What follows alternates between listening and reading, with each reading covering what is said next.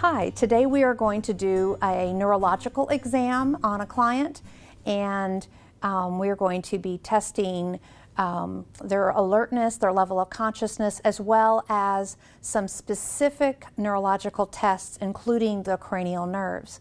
I just want to encourage you to open up your course manual right now and go to the page in the course manual that talks about neuro so that you can see what you should be practicing for today's lab, as well as on the right side column what exactly you'll need for the head-to-toe performance exam. And for the neuro, the only skill out of all these that you'll be doing is assessing whether or not your patient is alert and oriented, times 3 to the person, to place, to time.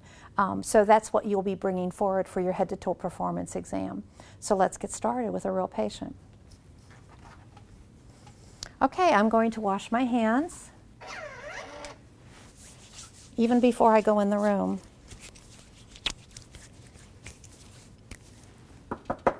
Hello.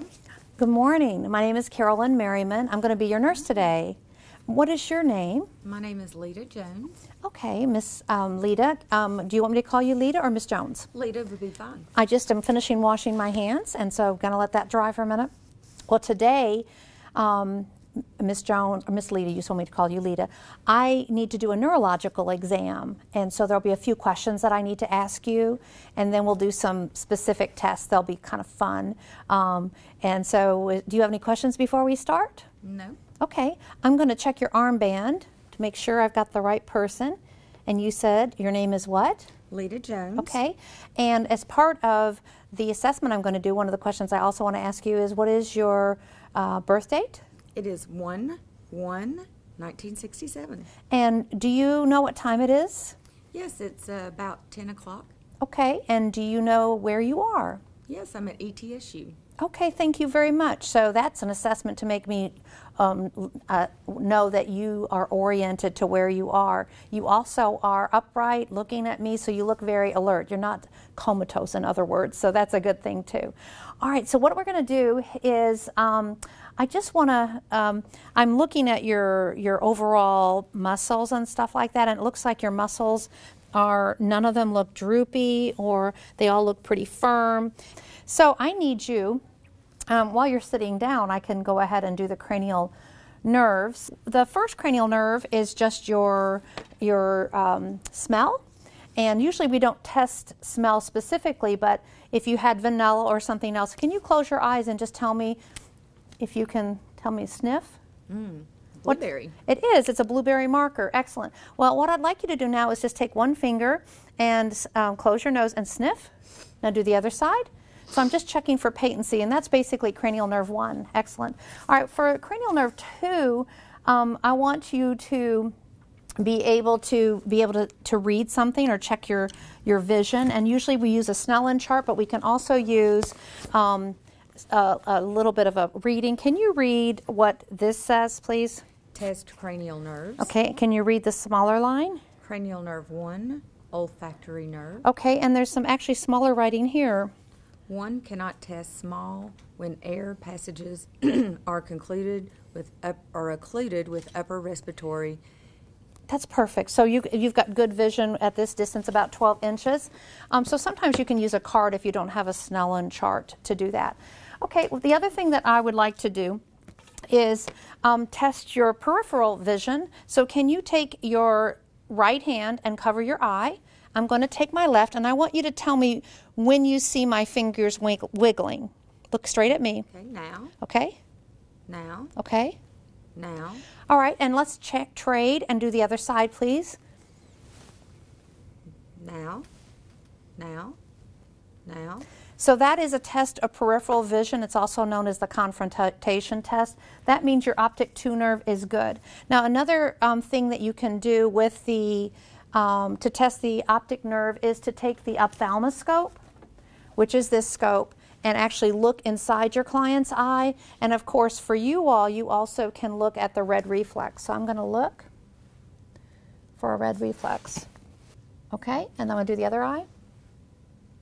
So I'm looking for a red reflex. Also, if you were an advanced practice nurse, you would go further in and you would actually check the back of the fundus, but that is not part of the exam that we're going to do today, but that would also test the optic nerve.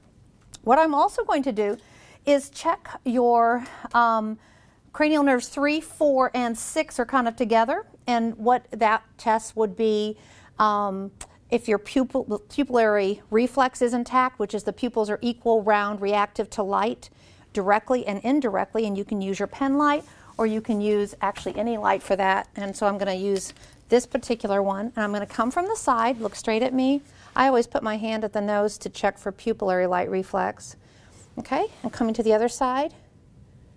And she has brisk constriction when the light is shown in her eyes, both directly and indirectly, and that's what I'm looking for. All right, now also another test of these would be you're looking for extraocular movements of the eyes. So to do that, I'm going to have you look straight ahead, but then follow just with your eyes my finger, okay? And I'm going to go into different positions. Okay, ready? Excellent. Perfect. I'm going to go the other side now. Look at my finger. And while I'm doing this, I'm looking for any fasciculations or vibrations of her eye. Sometimes if you have extreme lateral vibration at the top, then that's a normal sign, a little bit of nystagmus if you are at the extreme laterals. But she didn't have any. If I did see some issue with an eye that was not steady, then I might proceed it with a cover-uncover test. All right, that is cranial nerves 3, 4, and 6. And now I'm going to do cranial nerve 5, and cranial nerve 5 is where I had already checked with musculoskeletal, but it's the strength. There's a motor function, tighten, excellent, excellent. And then also the chin, I told you bring your chin down, good. And there, so that's the motor function. The other sensory function is that you test the person's face in 3 different places to make sure that they can feel soft touch, and sometimes you can also do sharp touch. So knowing that differentiation is kind of important. So test it on your hand of your client. Okay, close your eyes. This is what soft feels like, and then this would be sharp, okay, and this would be dull. All right, so what I'm going to do first is just do soft on your forehead, your cheeks, and then your chin area on each side, and you tell me when you feel it, okay? Soft. Soft. Okay, and Soft. okay. Soft. Soft. Soft. Okay. Now what I'm going to do is go between sharp and dull, and you tell me if it's sharp or if it's dull. Sharp. Dull. Dull. Sharp. Dull. Dull. Sharp. Okay, thank you very much. And so your sense of feeling for discriminating between soft, sharp, and dull are intact on your face, and that would be your cranial nerve 5, the trigeminal nerve. We're not going to do a corneal reflex where you actually touch the cornea with a wisp of cotton. They don't think that's a very important one.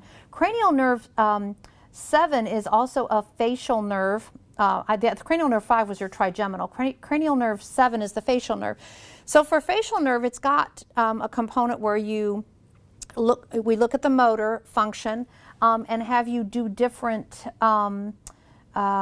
things with your facial expression. Can you raise your eyebrows? Excellent. Can you close your eyes? Now I'm going to try to open them, and don't let me. Excellent strength. Okay, can you make a smile? Okay, can you make a frown? Can you blow your cheeks out? Okay, those are all things that you can do. And then I think there's one other I'm looking to see. Show me your teeth also. You did when you smiled. That's perfect. Okay, so that is the motor function of the facial nerve. And the other one that you could do is sensory, is the sense of taste, but we're not going to do that, and it usually is not done. All right. Now, cranial nerve 8 is the hearing or the acoustic nerve. So what you do for that is test overall hearing, and she seems like she's been doing well with that, but you can do the whisper test. Can you close that ear, please? And I'm going to whisper a 2-syllable word. Baseball. Baseball. Excellent. And go on the other side. Ice cream. Ice cream. So whisper test is positive, meaning that she has gross overall hearing. If she did not, then I would refer her for more audiology testing.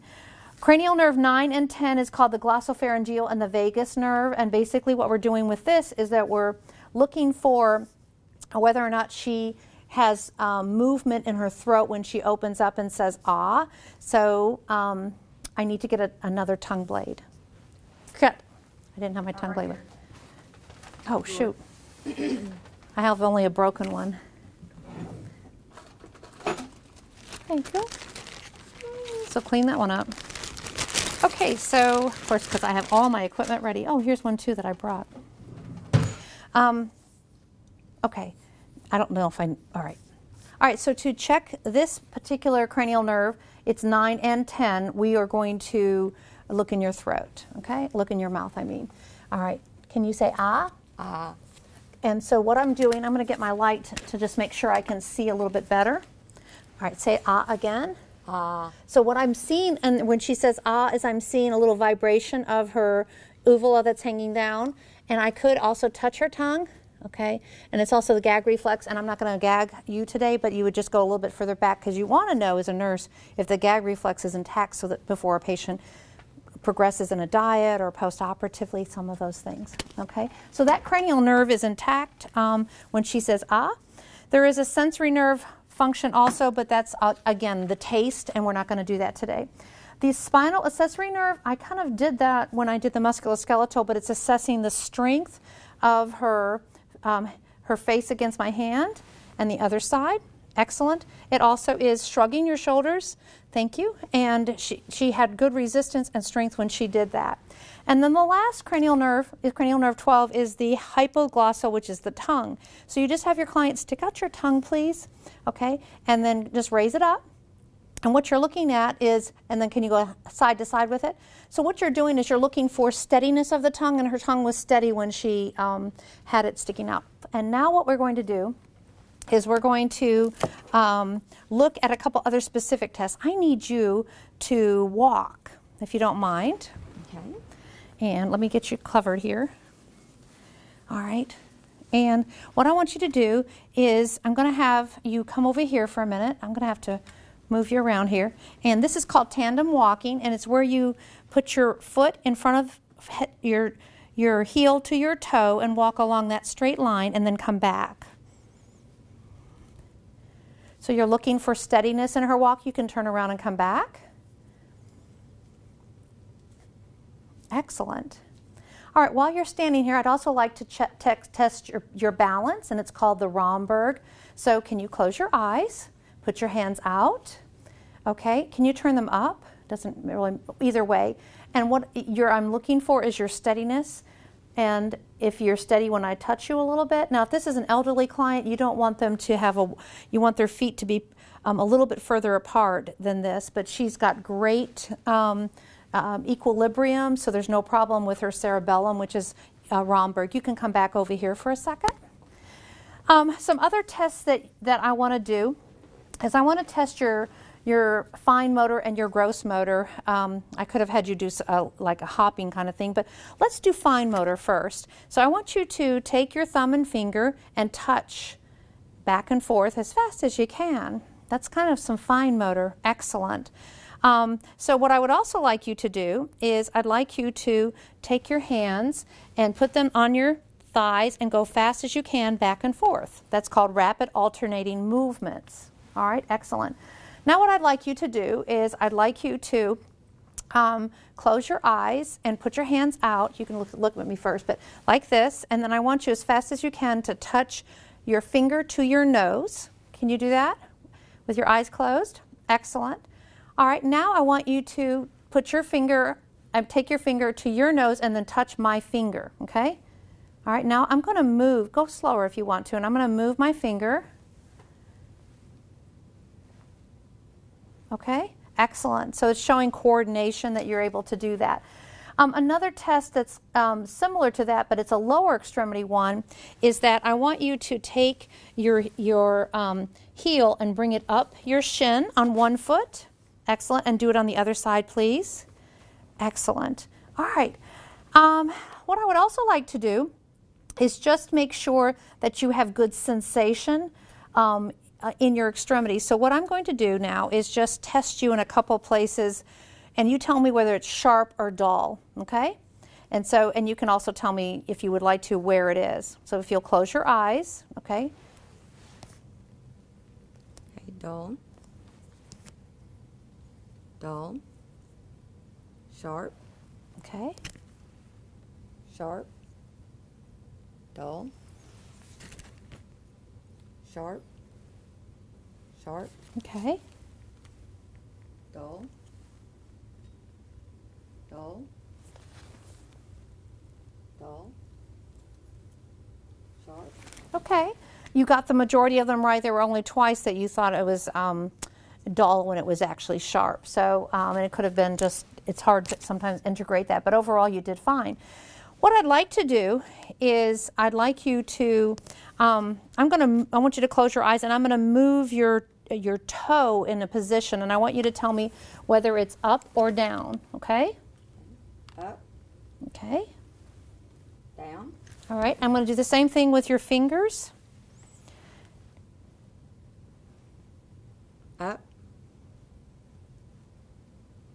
up, The other side. up, Okay, good. That's a sense of movement. Now I'd like to test just some vibratory sense. So I want you to tell me, I'm going to touch some places. I want you to tell me where you feel the vibration, okay? my right big toe, Okay. Okay. my left thumb, Okay, excellent. So there's some vibratory sense. All right, now what I'd like to do is check your tendon, deep tendon reflexes. And so the deep tendon reflex that is most common that people check is the knee jerk, which is right on your knee, but there's some other places that you can check. But let's check your knee one first. Are you relaxed? yes, Okay. Normal deep tendon reflex is 2+. All right. So relax. And what you do is you look, there's the knee, you go down, and then there's a depression under the knee, and you use the longer flat side for the knee. Okay. 2+, I would say. Some other places that you might see people checking reflexes would be the brachioradialis, so it's right here. So this is the brachioradialis. Then you can do the biceps here by putting your thumb at the tendon, and you can actually come down on your thumb. Excellent. That's the biceps. The triceps is you have the person hang their arm, just relax your arm. Behind the elbow, there's a little depression just like you saw in the knee. And you can, there was a tiny bit there. So that is the triceps. You can also do the Achilles, and again, that's right here behind the ankle, and it's not often done, but sometimes that is what you can also do, and you can feel a little bit of jerk or see a little bit of jerk. And you would want to do it on both sides and compare, and then again, the normal for deep tendon reflexes would be 2+. The last thing I want you to do is called the Phelan's test, and if you can put your hands like this, okay? And what I'm looking for is that she doesn't have any weakness or any pain there. Are you feeling any pain? Mm-mm. Okay, so that nerve endings are intact there as well. This concludes, thank you so much. This concludes the neurological exam. Do you have any questions, Lita? It's been a pleasure. Thank you very much, and refer to your lab faculty for any questions.